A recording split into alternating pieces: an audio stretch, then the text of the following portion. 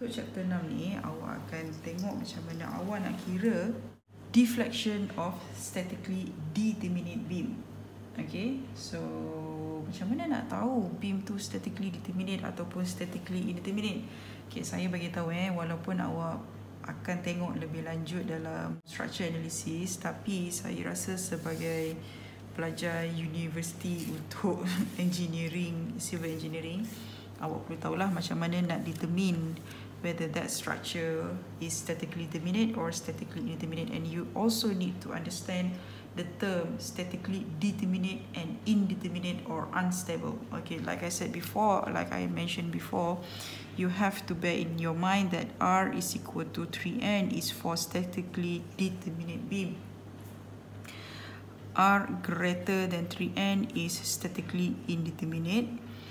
R less than 3n is unstable. Okay, when we talk about statically determinate, you of course for sure that you can use the the equation of equilibrium, where total fx is equal to 0, total fy is equal to 0, total moment is equal to 0. You will directly find the reaction support, like in your chapter 4. Okay, but when we want to analyze this statically indeterminate, you cannot use these three equations. You can use, but it will be slightly tedious, slightly complex. So that's why we have another alternative, which you're going to learn in your structure analysis. That's why I said these three equations, you might find it deeper into in your structure analysis. But like I said before, I want you to understand, to know this before you go deeper into static structure analysis. So R is equal to 3n, less or greater really depends on the support reaction. R is support reaction. For example, awak ada simply supported beam, 1p dikenakan di sini. So awak tahu R is equal to 3, n is equal to 1. R itu apa? Support reaction. 1, 2, 3. Bukan 1, 2, 3, 4. R ini support reaction saja. Dan N ini adalah number of beam. Sekiranya tak ada diletak dot dekat sini, awak boleh assume dia sebagai 1. Ataupun tengok juga soalan, kalau dia kata a beam is supported at A and B. Faham je lah, tu kan. Bukan the beams. Itu lain. Sebab tu English is very important to you. Kalau tak faham soalan, tanya. Okay, so 3, 3, 1. So dia akan jadi statically determinate. Sekiranya ada lagi satu support di sini, dia akan berubah jadi R is equal to 4, N is equal to still 1. Like I said, kalau dia tak cakap di hinge dekat sini ataupun discontinued dekat sini, so dia akan jadi satu beam. 4, 3, 1, dia akan jadi lebih besar, so ini akan jadi statically indeterminate. Ataupun mungkin dia tak ada support reaction lain melainkan yang itu. R is equal to 1, N is equal to 1. 1, 3, 1. Greater, so ini akan jadi unstable. Okay, so ini faham Ini just penerangan sahaja. Okay. Okay, so daripada situ, kita nak tengok macam mana awak nak cari dia punya deformation of keboleh tentu static beam. So katakanlah kita ada satu beam, simply supported beam, 1p dikenakan di sini. So dalam minda awak, beam ini akan behave macam mana? Melentur ke atas kah? Melentur ke bawah kah? Sengit ke begini kah? Itu sebab kita chapter 1 dan chapter 4, di mana awak tengok lebih detail dia punya support reaction. Sebab tu dia akan melendur macam ini. Dia bukannya melendur begini. Sebab kita dah ada support reaction dekat sini, yang di mana kita kata awak tak boleh bergerak atas bawah di support reaction unless dia adalah fixed support. So dia akan melendur begini. Okay, kalau awak kenakan force kat sini lah. Kalau tak kena force pun dia akan melendur macam ni. Dia ada dia punya weight, beam weight tu sendiri, self weight. Self weight. Tapi dalam in your case biasanya kita tak masukkan self weight tu. Itu nanti bila awak nak design something memang kena ambil lah. Okay, so sekarang kita tengok bila dikenakan P dia akan meledut. So bila dia meledih melendut ini dinamakan deformation. Dan bila kita bercakap tentang deformation, awak perlu tahu dia ada slope yang kita denote sebagai theta dan deflection yang kita denote sebagai delta ataupun y. Okay, ini dalam bentuk radian, nampak tak? Okay, ini dalam bentuk length. Saya tak spesifik mm, cm, inci, kilometer, meter. Saya tak spesifik, dia dalam bentuk length.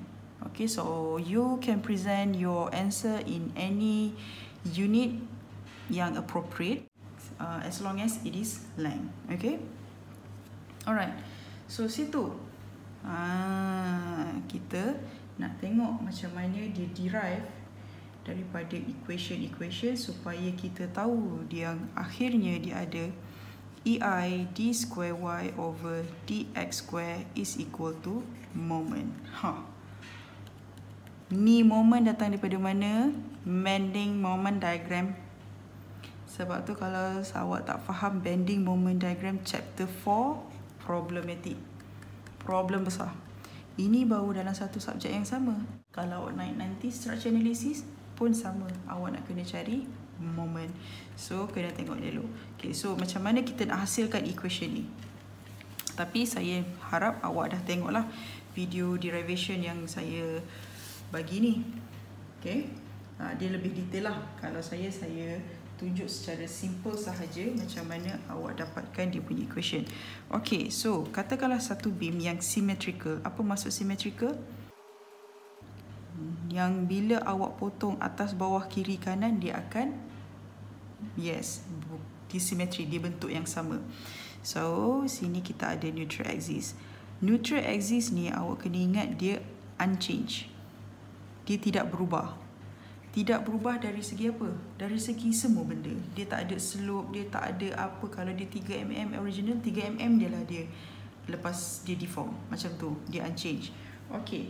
So, sekarang kita ambil pada satu segmen saja. Contoh kita ambil satu segmen ini. Kita extract keluar. Dia akan bentuk begini dan kita tahu ini adalah neutral axis dia. So, okay. Ini bahagian atas, ini bahagian bawah lah. So, kita tahu ini adalah dia punya DS. Kita panggil sebagai DS. Dan for sure kita ada juga dia DX. DX tu original line dia. Okay. So, bila kita kenakan dia force macam ni, dia melentur. Okay, contoh kita ambil kat sini lah. Kita zoom in. Dia jadi macam ni. So, sini before load. Before kita kenakan load dan selepas kita kenakan load, for sure dia akan meleding. Okay, so bila dia meleding, bab kata saya tadi, yang neutral axis ni unchanged. Walaupun awak nampak dia melendut tapi dia unchanged, okay? Alright, so sekarang bila ada satu benda yang curve, awak tahu dia ada centroid. Ada radius, ada pusat. Pusat. Bulatan. Bila awak tengok dekat sini, dia mesti ada pusat dia, betul tak? Macam ni lah dia. Kalau yang ni, of course lah tak ada. Dia tak ada pusat, dia just selari sahaja antara satu bahagian atas dengan bawah. Okay, so kiranya bahagian atas ini telah berubah ds prime. Dan neutral axis itu still lagi dx. Sebab tu dia kata unchanged. Okay, walaupun awak nampak sini lagi besar yang ni, minta maaf lah, lukisan saya memang not to scale. Okay, so radius dia pula antara neutral axis ke pusat itu dinamakan radius. Dan ini adalah d theta, perubahan sudut. bergantung kepada problem awak lah. Sebab tu dia panggil d theta. Perubahan d tu kan different kan, different, kita tak boleh kata spesifik, okay, dia berapa-berapa, so tak boleh. Jadi dekat situ awak boleh construct equation perubahan pada x sama dengan radius perubahan theta. Macam mana dapat? Saya takut hantu, kalau saya hantu tak takut sangat. Guna sin punya law, fikir-fikirkan, takkan semua saya nak bagi dah. So fikir-fikirkan menggunakan sin tentang hipotenus. Tentang hipotenus. Okay, fikirkan.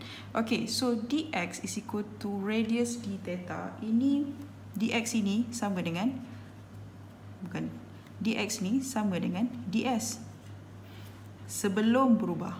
Okay, awak kena tengok tak ada prime kan. Okay, so kita denote sebagai ds. Okay, kalau yang ini ds prime, kita boleh tulis sebagai r minus y d theta.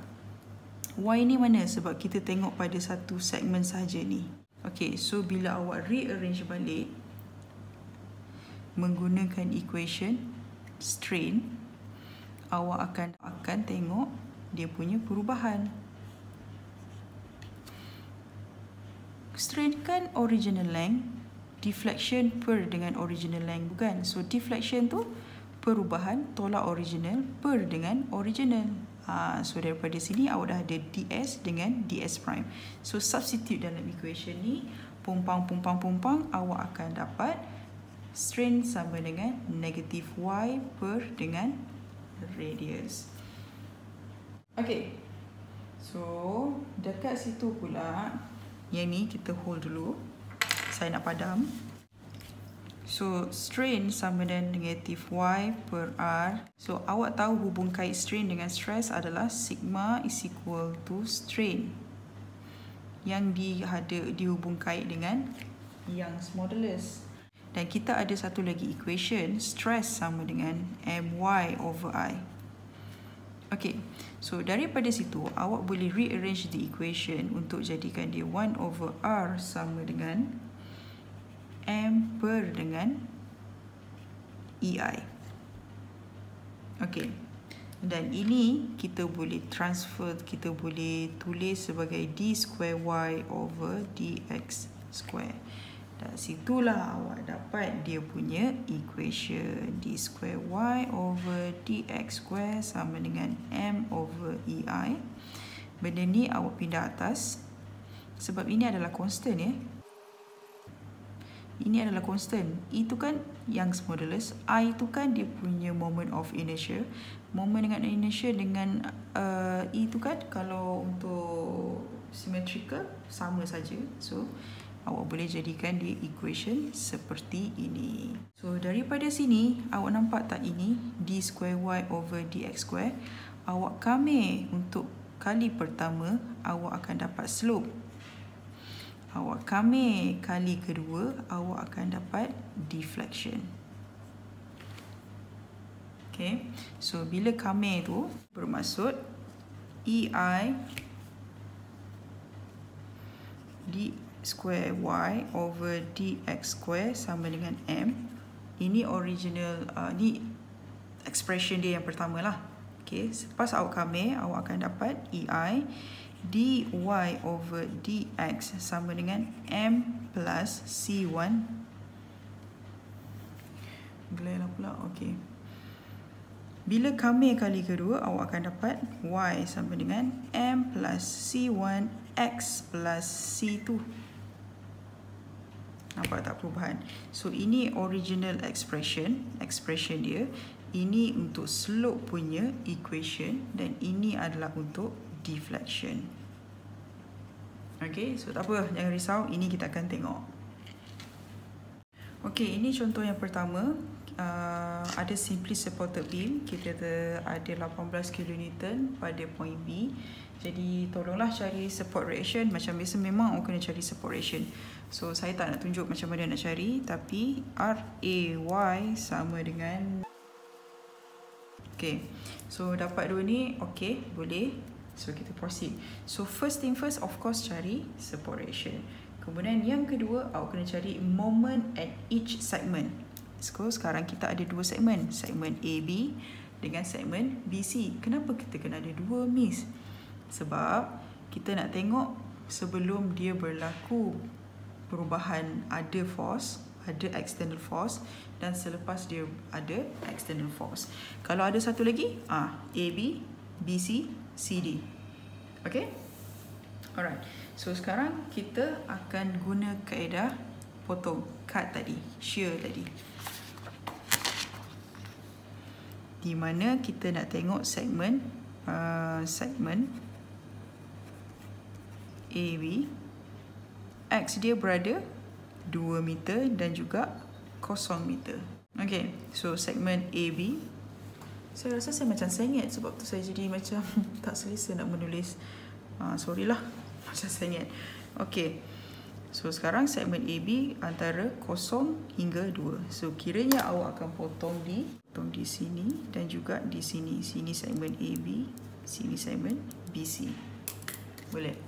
Okay, so sekarang kita tengok segmen AB. Kita ambil lah sini sebagai 12 VM. Jarak dia adalah X. So sekarang awak nak apa tadi? Nak moment saja kan? V tak perlu kan? Macam tadi awak perlukan V. So sekarang awak perlukan M. So cari saja M. Pula. Cari saja M. So total moment is equal to 0. So sekarang nak pivot kat mana So sekarang awak construct equation. Total moment is equal to 0. Pivot di mana awak potong. Sebab situ yang berlaku perubahan kan. Sebab awak dah potong benda tu. Okay, so 12 counterclockwise. 12x campur moment is equal to 0 sama dengan 12x. Inilah moment yang berlaku antara segmen AB. Dah selesai ke? Belum. For sure belum. So sekarang awak tahu expression dia adalah EI d square y over dx square sama dengan 12x. Okay, ini double integration method. So sekarang awak nak kena integrate benda ni. So integrate lah. EI dy over dx sama dengan 12x square per 2 campur dengan C1. Tolonglah ingat balik macam mana nak integrate. Okay, so sekarang integrate kali kedua, awak akan dapat ni 6 kan.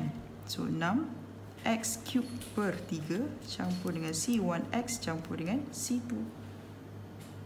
Okay, settle sampai situ. Hold dulu sebab itu baru equation untuk segmen AB. Untuk segmen BC, di mana kita potong antara 0, 2, 6. 6 meter, 2 meter. So, macam mana? Ambil je semua. V, M. Sini ada 18, 12. So, sini akan jadi 2x minus 2. Okay, dapat ini? Faham kan? Kita potong dekat sini. Kita tak tahu kat mana kita potong. Tapi kita tahu kita potong antara B dengan C. Antara 2 meter hingga 6 meter. Jadi, 2 meter ni 2 meter lah. Antara A dengan B. Tapi antara B dengan yang kita potong tu kita tak tahu. So, that's why kita kata X minus 2. Keseluruhan minus 2, kita dapat yang ini. Okay, so situ pun sama, kita nak cari dia punya moment. So, total moment is equal to 0. Awak akan construct equation, pivot dekat sini, dia akan jadi negative 12x campur 18x minus 2 campur dengan m is equal to 0. Okay, yang double integration saya perlu bagi tahu. Tengok kurungan dia dia adalah yang bulat. Okay, so awak boleh kembangkan dia. So maksudnya 18 darab x, 18 darab 2. Okay. So situ awak akan dapat equation, hence your m is equal to negative 6x plus 36.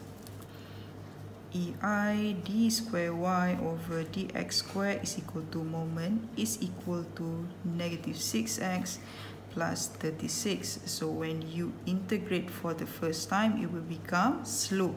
This is expression for slope. Allah, expression for slope. So negative 6x squared over 2 plus 36x plus C1 plus C3. I'm sorry. Okay, plus C3. Because this is the same beam but different segment, it should have continuous coefficient.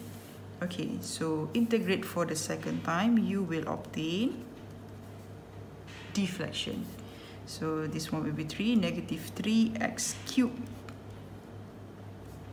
plus 36x squared plus C3x plus C4. So simplify the equation. So kita ada dua equation slope, empat equation untuk dua segmen. Kalau imagine kalau ada 3 segmen, hai, tak cukup kertas dek, tak cukup ink. Okay, so sekarang problem yang seterusnya adalah di mana awak perlu carilah koefisien ini, C1, C2, C3, C4. Find the coefficient by using boundary condition and compactability condition. So kita ada boundary condition dengan compactability condition. Boundary condition ni yang dekat support, sampai mana dia punya boundary, sampai mana dia punya boundary. Okay, contoh ni kita tahu boundary dia X. Kalau kita start daripada ujung okay, daripada sini 0. So 0 pada X is equal to 0 kita ada pin support, dan pada X is equal to 6 kita ada roller support. So awak tahu dia ada 2X, X is equal to 0, X is equal to 6. Okay, boundary condition saya panggil BC. So BC awak tahu ada 2, iaitu X is equal to 0 dan X is equal to 6. 0 meter, 6 meter. Tapi macam mana dia punya deflection? Kita tak benarkan dia bergerak. So Y is equal to 0, Y is equal to 0. Sebab itu pentingnya chapter 4. So boundary condition di mana dia punya support reaction. Kat situ saja hint yang awak ada. Okay, so X is equal to 0, X is equal to 6. Andai kata roller ni berlaku di B. So boundary condition awak adalah X is equal to 0, X is equal to 2. Bergantung mana position awak punya support. Okay, mungkin pin ni pula berlaku di B. So X is equal to 2, X is equal to 6. Nampak Tapi for sure dia punya deflection is equal to 0. Ini deflection. Dia tak ada turun naik. Sebab tu kita kata awak kena faham pin dengan roller dia tidak membenarkan dia naik turun. Sebab tu dia 0. Okey, situ faham untuk boundary condition. Untuk compactability condition, awak kena tengok dia punya kesesuaian, keserasian. Okey, keserasian di mana antara segmen A dengan segmen B. Ini kan satu beam yang sama kan? So deflection di sini seharusnya sama dengan deflection di sini. So sebab itu kita ada di mana dia berlaku di X is equal to 2 kan? Ya Allah, minta maaf lah, saya sengit lagi ni, tak tahulah kenapa. Okay. Okay, berlaku di sini kan? Jadi X is equal to 2. Compactability, keserasian antara segmen AB dan segmen BC. Bila berlaku begitu, awak akan tengok dia punya slope, di mana dy over dx untuk AB mestilah sama dengan dy over dx untuk BC. dy over dx adalah slope, dan juga dia punya deflection AB mesti sama dengan deflection BC. Tak apa, saya bagi benda ni, boundary condition dengan compatibility condition ni saya bagi extra note. Ada dia punya note lah. Okay, tapi awak perlu tahu apa benda boundary dengan compatibility condition tu. Awak kena faham apa maksud dia. Kalau tak faham, sia-sia je saya bagi 10 nota pun. Okay, so sekarang boundary condition terletak, awak bergantung kepada dia punya support reaction, support, bukan support reaction, support. Dekat mana support dia berada. Untuk compatibility, dekat mana dia berlaku, yang tadilah segmen tadi, antara segmen AB dengan segmen BC. So bila awak dah ada dua ni, baru awak boleh cari C1 sampai C4. So sekarang kita nak cari satu-satu dulu. Jangan gelabah, relax. Okay, relax. So saya kata apa tadi, yang mula-mula masa shear force diagram tu, awak ada 4 unknown, awak ada 4 equation, confirm boleh solve. Mana 4 equation? 1, 2, 3, 4. Saya ulang, awak ada 4 unknown, C1, C2, C3, C4. Awak nak kena ada at least 4 equation. Kat mana terletak 4 equation? Boundary condition, compatibility equation. 1, 2, 3, 4. Alright, so yang pertama, kita akan guna boundary condition x is equal to 0, y is equal to 0. So y, cari mana equation yang ada x, mana equation yang ada y. Y ni apa? Deflection. So kita boleh ambil equation yang pertama tadi dekat segmen AB. Kan? Janganlah ambil yang dy over dx. Dy over dx ni slope. Kita ada y sahaja. So copy balik.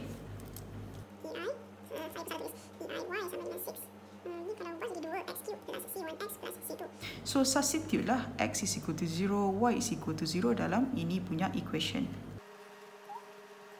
Hence your C2 is equal to 0. Solve satu unknown.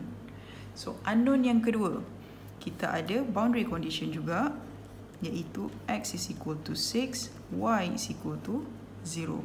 Kat mana nak letak? Kita ada lagi mana yang y?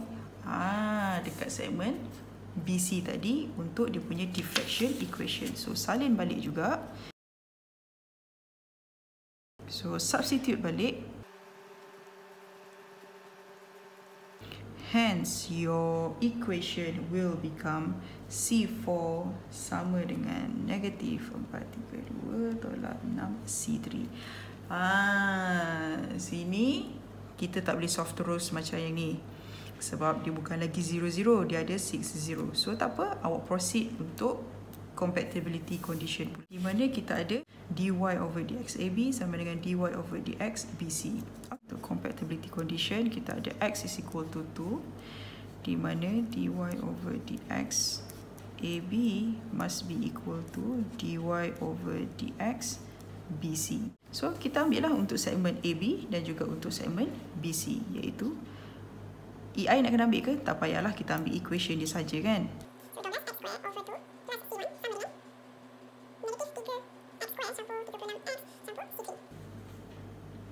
Okay, so bila awak solve ini, hence C1 is equal to 36 plus C3.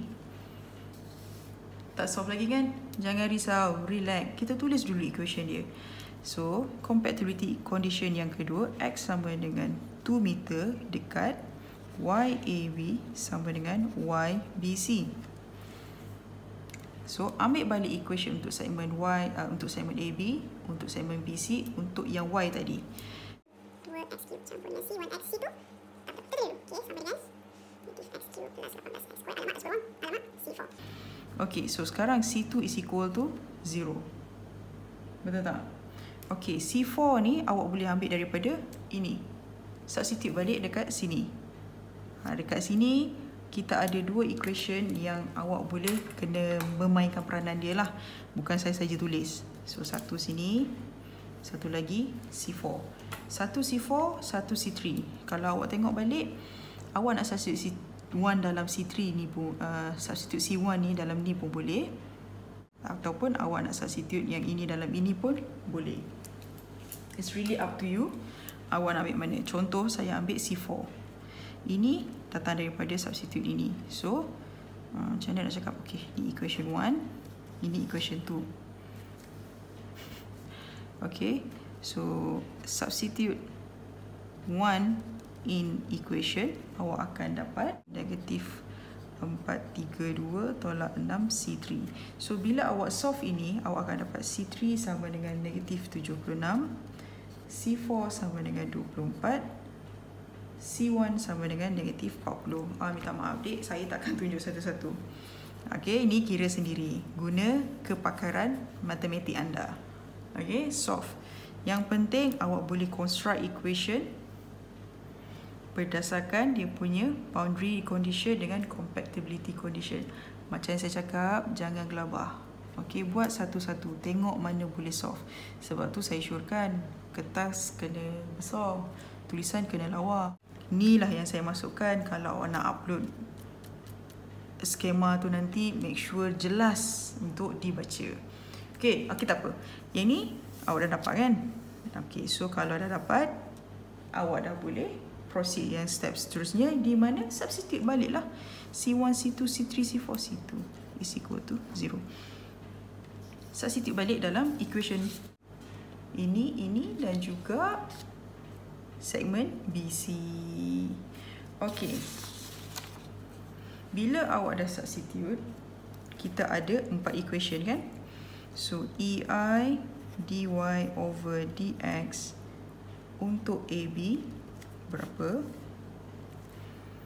EI untuk YAB, apa dia equation? Samalah untuk BC juga. Okey, apa kegunaan? Kenapa kita kena ada sampai 4 equation? 2 equation untuk slope, 2 equation untuk deflection. Pentingnya untuk 4 equation ni sebab kebiasaan kita nak tahu dia punya deformation.